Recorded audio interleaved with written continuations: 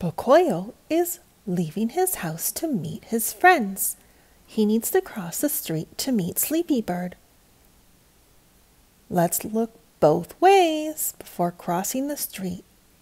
No cars are coming and it's safe to cross. Sleepy Bird is waiting at the park in front of the city mall.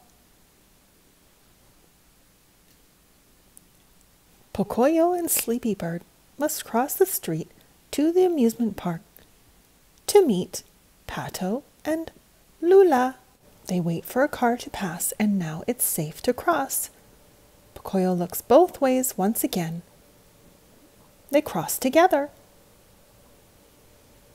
Hello, Pato and Loula. They just finished playing tennis at the tennis court together. They have one last friend to meet. Elly the pink elephant. She just got out of school. Hello, Elly. Oh, and she's wearing her blue backpack. Now all of the friends walk to the farm together, where they get to see the horses, the bunnies, the ducks, goats, and pigs. And if you love our channel, please help support us by pushing the link below to subscribe. It's simple and it's free. Thank you for coming to Tiny Treasures. Goodbye.